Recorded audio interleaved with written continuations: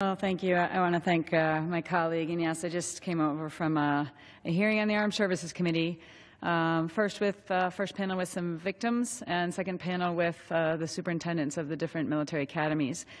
And, you know, as the only female veteran on my side of the aisle, and having been an academy graduate myself, I thought it was very important for me to be there and continue to help to lead on these issues that are near and dear to my heart. And I know there's been much discussion. I want to say thank you for helping to organize this and manage it, and all the people who came down to speak on this very important issue. As was likely mentioned before, we came upon this issue on Saturday, March 4th, the Marines United Facebook page group. It was discovered individuals linked with this private group were posting nude, intimate photos of women, as well as personal information, their names, duty stations, without their consent or their knowledge. Next day, NCIS started to launch an investigation, and 1 week later it was discovered, unfortunately, this was not isolated activity. Sharing intimate photos without a consent, it's a problem that now we're seeing in the other branches of the military. Such degrading behavior from troops in uniform is disgusting. As a veteran and a former commander myself, it's infuriating. In some ways, it's not surprising. But it's intolerable, and we rise on both sides of the aisle today to say we're standing together to help on our part, in our appropriate role, to stop this. Our service members enlist to serve this country, protect it from our enemies. They should not have to watch their backs among individuals that are supposed to be their teammates. Sharing explicit photos of fellow service members undermines women and destroys trust and morale. It decreases effectiveness of our armed forces, and it embarrasses America. United States troops must be warriors. And what it means to be a warrior is to embody courage, commitment, honor, trust, respect. All the services we have are core values. They are on and off duty. That's what it means to stand up. We stand in the gap for others. We're not the perpetrators. We're supposed to be the protectors. We're supposed to be the ones that are embodying and leading in those values that we hold dear. The unearthing of this widespread problem has highlighted the difficulty in prosecuting active duty military members, though, who do this, who share private, intimate photos of their teammates without consent. This action is harmful, and it destroys the bonds of trust in a unit that are so critical for our warfighting capabilities. So to look at the UCMJ, Uniform Code of Military Justice. Again, I'm pretty familiar with this, having been a commander and a retired colonel.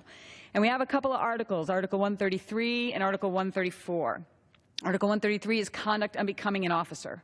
And Article 134 is what we call anything that's prejudicial to good order and discipline. This is one I would say as a commander we often use as the catch-all article. When we could not prosecute someone under another article, we'd go to Article 134 because we knew their behavior was degrading good order and discipline. Civilian law faces challenges in prosecuting this crime. 35 states and the District of Columbia have statutes against sharing private, intimate digital media without consent, but the state laws vary in their proof, the elements, and the punishment. Marines recently created a regulation where they can charge these Neanderthals who commit these violations, but creating regulation isn't the same thing as strengthening the law. So that's why I introduced the Private Act. Again, this is a bipartisan bill. My bill provides clear, unambiguous charge that gives commanders a sharper tool in the UCMJ for targeting and prosecuting this behavior. It clearly defines this behavior as a crime and also addresses the issues of intent and free speech. These actions are a symptom of a larger issue, why we must change the culture that promotes this behavior. While these blatant disrespectful actions have been committed by a specific subset of our military, this is indicative of a larger cultural problem. I just came from speaking about that in our Air Force, in our academy hearing. Sorry, not just Air Force, all the academies. This is not the first time that behavior like this or culture like this has really been addressed, nor it will be the last. And myself, as the first woman in the U.S. To fly in combat in a fighter aircraft and to command a squadron, I have personally experienced, confronted, and overcome sexist behavior in the military. I've been there, I've seen it, I've lived it, and quite frankly, I'm sick of it. And we need to do what we can together to stop it. We must confront the underlying issues and inculcate resentment towards women in our services. We need to address the topic now, send a clear message this behavior has no place in our military, The issue is developing at the speed of broadband, but our solutions are often stuck at the speed of bureaucracy. I've met with the Commandant of the Marine Corps, General Neller, immediately after this news broke. We had a very productive conversation, and I look forward to continuing to work with him and the other service chiefs to address this issue. We also can't allow this to turn into victim blaming, though. According to one victim who tried to have a video removed, I went to the police to get him to take it down, and they told me because I didn't live in North Carolina, they couldn't do anything. And then went to his command, and they said, why don't you stop making sex tapes? This is not a matter of free speech on the Internet. Military members who've infringed on the rights and the duty and the basic respect of others. We can't afford to let another military member become a victim of this crime. I appreciate everyone stepping up for this special order today. I appreciate the bipartisan support of the Private Act.